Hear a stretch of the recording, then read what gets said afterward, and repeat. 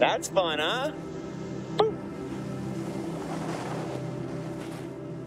Ted Ligety is a retired ski racer now. He's one of the best turners in the world. A legend in the skiing world. Ted is the GOAT. Ted will always be Mr. GS. So consistent. He transformed the skiing. Finds the clean ski at all costs. There's no one who's perfected their craft in GS as much as Ted has.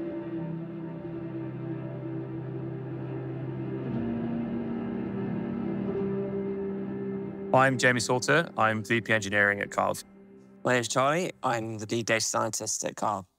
We're going to use Carv and the technology we've built over the past 8 years to see why it's almost impossible to ski like Ted Ligety.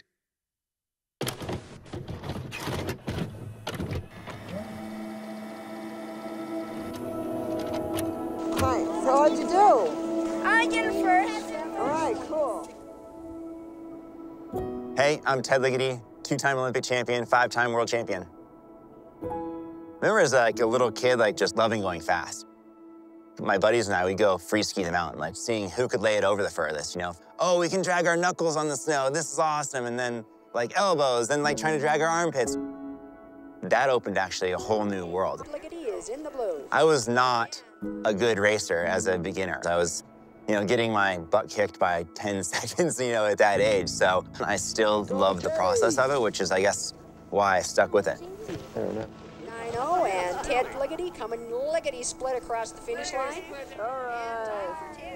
Woo! Fastest time so far, 2:06. Right.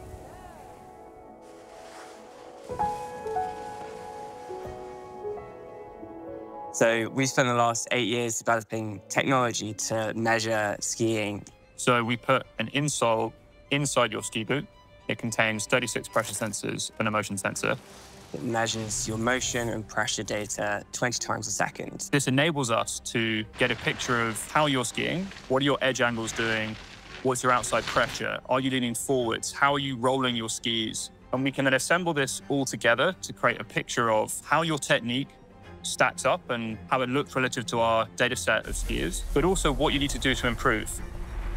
When you ski a turn, you ski it in a particular way. You have a particular edge angle. You have a particular pressure distribution. And that's kind of like a fingerprint. And we wanted to see, are we able to understand Ted's turn and what makes that unique? What does his fingerprint look like? And can we take some of those insights and use them to make you a better skier? To do that, we had to have him ski with Carv.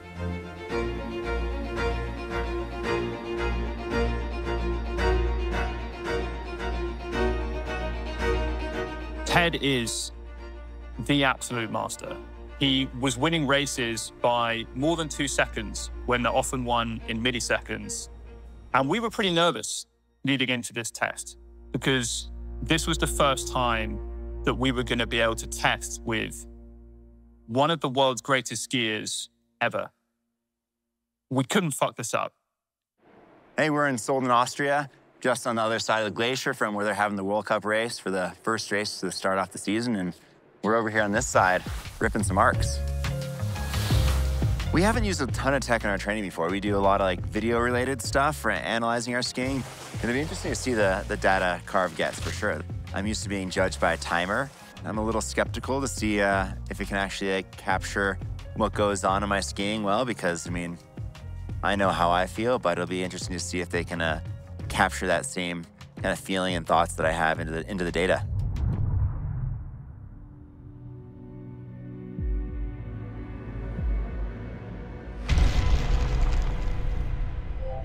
Carv activated. Let's see it.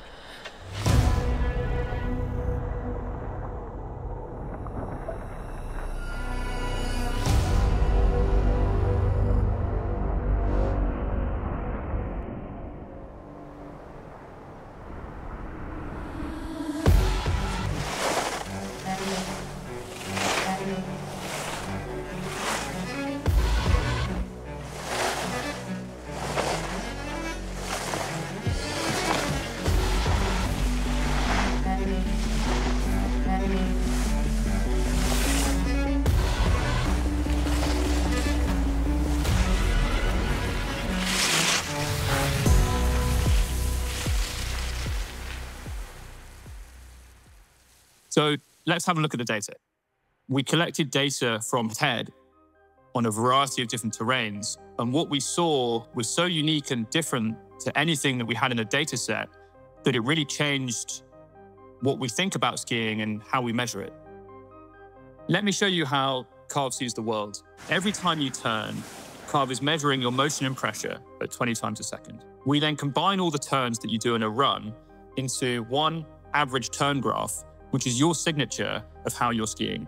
To help you understand what we're looking at, let's start by analyzing a normal skier. Let me take you through one of my average turn graphs.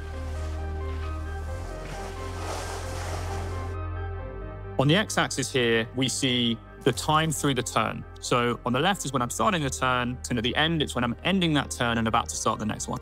On the y-axis, we're seeing my edge angle, and you can see that I've got a higher edge angle that's reaching about 60 degrees on my outside ski and a lower edge angle on my inside ski. Now, I've skied all my life, but I'm not a very good comparison to Ted. So we found a top-level ski instructor who's in the top 5 of our leaderboard who skis on the Carv system. So let's have a look at their data. The first thing that jumps out is that their edge angle they're achieving through this turn is significantly higher than mine. So they're reaching edge angles of around 70 degrees on their outside ski, where I'm only barely touching 60. And the final thing to call out is the similarity, the edge similarity of the inside and the outside ski. So I have a very high edge angle for me on my outside ski, but a pretty rubbish edge angle on my inside ski, and that's known as an A-frame. Whereas this instructor is much more similar. Those edges are tracking, and that allows them to do a tighter turn and control their speed. Now let's look at the master. What does Ted look like?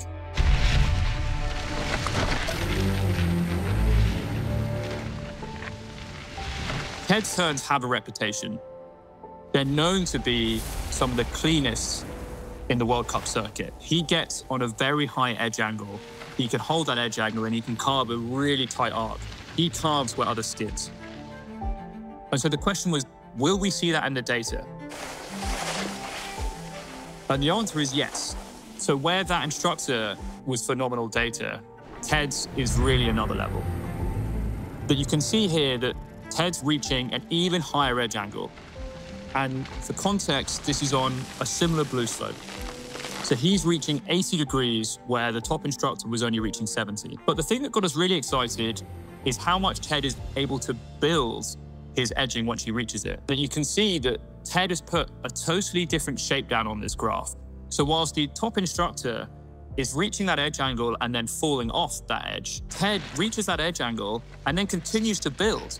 So he only reaches his peak about 40 to 50% through the turn, and then is building it and sustaining a really high edge angle right the way through. This enables him to carve a really tight arc and to control and keep speed all the way through to the next turn.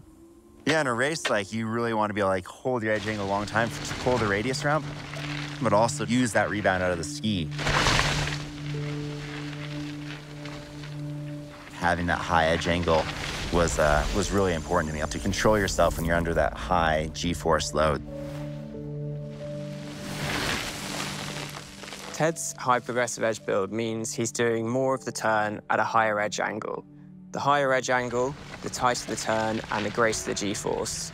This means Ted's having to manage a huge amount of force during the turn. And what's really special about his ability to manage that pressure is that he does it in such a smooth way. So comparing Ted with a normal skier like Jamie, we can see Jamie's application of pressure is much more jerky. Ted is clearly a better skier on a blue run, but it was when we took Ted onto a black run that he really came into his own. So if we compare Ted's run on the blue run to a 46% gradient black run, we can barely tell the difference. Most of us get worse as the terrain gets harder, whereas Ted actually gets better. His edge similarity is improved because his inside ski is tracking his outside ski in a more similar way. Now, it's interesting to see that my inside ski, tracks up at the same angle, like both arcs are kind of perfectly parallel. That was actually something I worked on a lot, like really trying to consciously driving my inside knee and trying to keep my shins parallel, and inside ski was able to arc like a really tight radius as well. Comparing this to the instructor, at the start of the turn, the trajectories of the edge angle are actually pretty similar. But that's where the similarities end. Ted is able to reach a higher edge angle, approaching 80 degrees, and he builds this edge angle throughout the turn. We've never seen someone being able to perform such a turn on such a steep run. This is really what is setting Ted apart, his ability to carve a clean arc on a 46% gradient slope.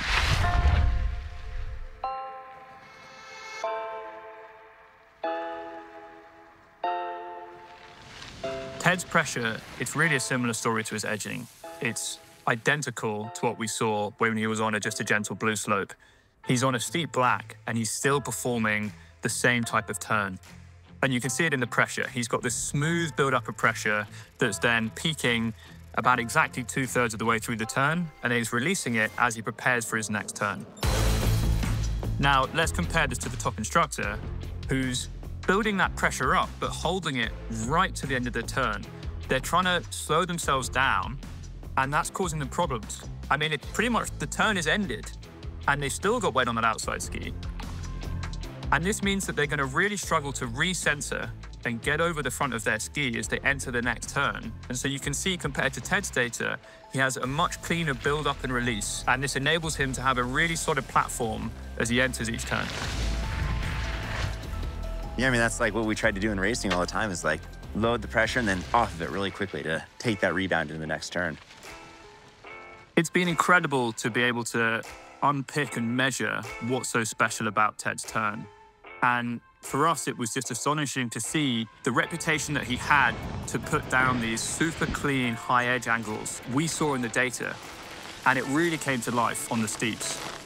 We don't have anything like that in our data set. Normally, there's a level at which every skier struggles to maintain a carving turn. And for Ted, we just didn't find it. So is it impossible to ski like Ted? Well, yes and no.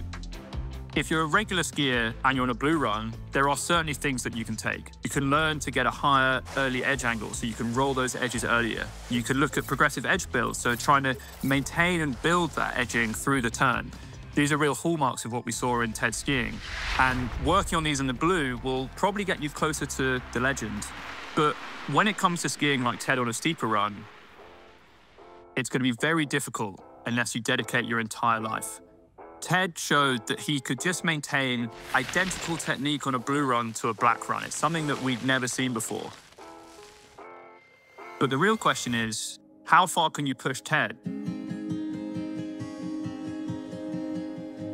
That's pretty wild to see all the various things that they're able to analyze in these just like little footbed pieces that are going inside my boot.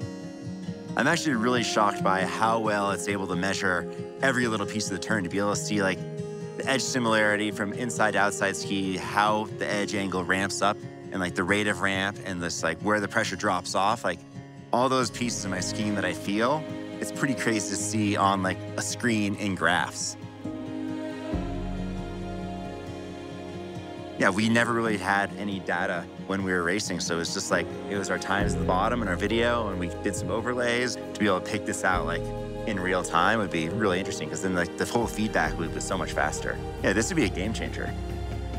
I think even like for a coach to be able to like look at that, your athlete is coming down, then you can be able to see this data, and you're like, oh, okay, that makes sense that you're feeling this, and you can kind of dictate some of the interventions around that, I think, too.